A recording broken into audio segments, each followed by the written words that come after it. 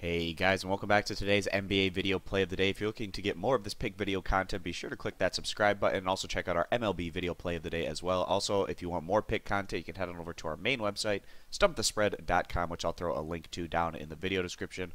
Over at stumpthespread.com, you can access our daily free play as well as all of our top confidence premium bets across the NBA playoffs as well as the NHL playoffs and the MLB regular season during this time of year.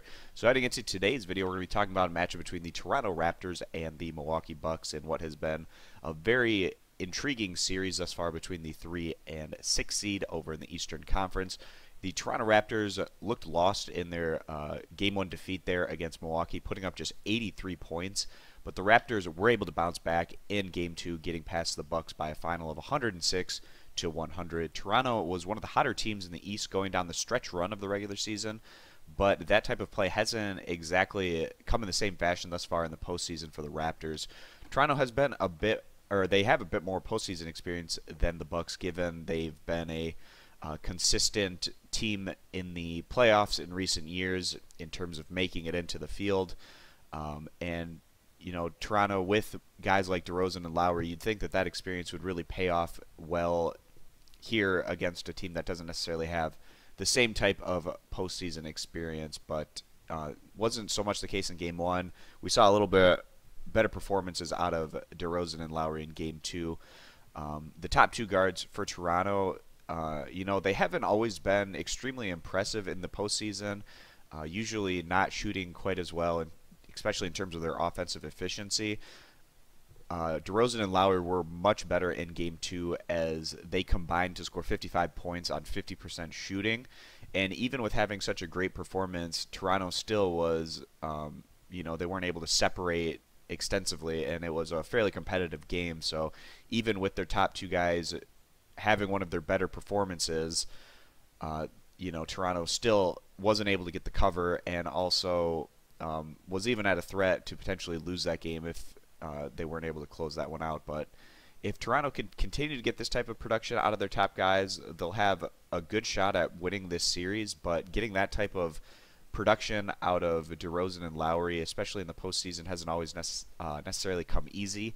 So this is not going to be just a walkthrough by any means for Toronto going against the 6th seed here, and it's going to be a tough battle for them. And they've already surrendered home court over to the lower seeded team with that home one defeat. So Toronto's going to have to at least pick up one game in Milwaukee. All right, so now we have the home team here, the Milwaukee Bucks, and they surged through the second half of the regular season as well. They got off to a much slower start this season, and this young group has a lot of intriguing players to build around in the coming years. Milwaukee is at their best when leveraging their length and athleticism on the defensive side of the ball and down low in the paint on the offensive end. Sometimes this group gets in trouble when they fall in love with the three-point shot, but that really hasn't been an issue so far in this series. Milwaukee got some big numbers out of the star Giannis Antetokounmpo in Game 2 as the versatile forward, scored 24 points while grabbing 15 rebounds and dishing out 7 assists.